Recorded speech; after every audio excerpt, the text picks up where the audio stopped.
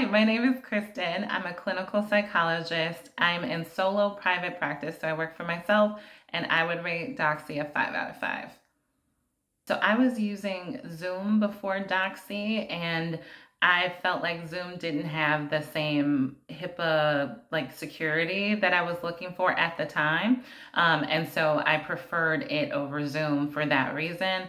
Also, I felt like the sending out multiple links as opposed to having like one place where folks could go was helpful. I chose Doxy because of the HIPAA compliance.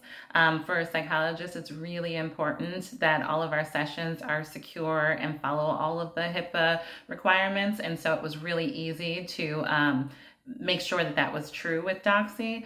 And also I really enjoyed how easy the sessions were for patients to join, as well as how steady the camera was. So it wasn't like I had to worry about how it looked on their end or my end. It was actually really good picture quality and audio quality.